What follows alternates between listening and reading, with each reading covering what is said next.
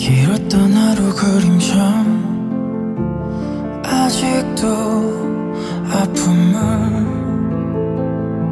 서성일까 말없이 기다려보면 쓰러질 듯 내게 와 안기는데 마음에 얹힌 슬픈 기억은 쏟아낸 눈물로는 지울 수 없어 어디서부터 지워야 할까 허탈한 웃음만이 가슴에 박힌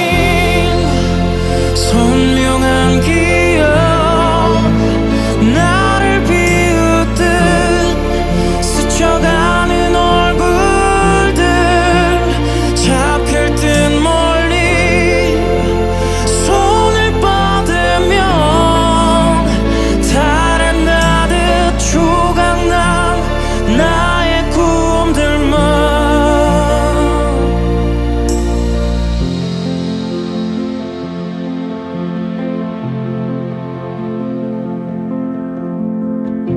두 갈래 길을 만난 듯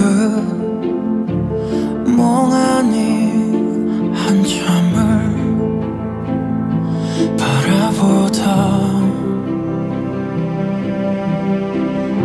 무언가 나를 이끌던 목소리에 한참을 돌아보며 지나온 모든 순간은 어린 슬픔만 간직해버렸구나 혼자서 잠들었을 그 밤도 아픔을 간직한 채 시간은 벌써 나를 키우고 세상 앞으로 이제 나가보라고 어제의 나는 내게 묻겠지 웃을 만큼 행복해진 것 같냐고 아직 허기진 소망이 가득 메워질 때까지